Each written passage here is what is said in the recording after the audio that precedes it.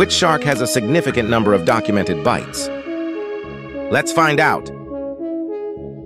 Great white sharks are known for their powerful jaws, but they're not the only sharks that bite.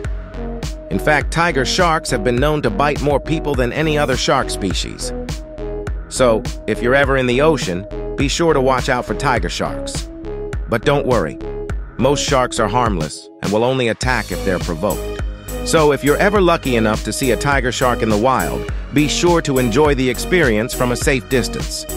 And remember, sharks are an important part of our ecosystem, so let's all do our part to protect them.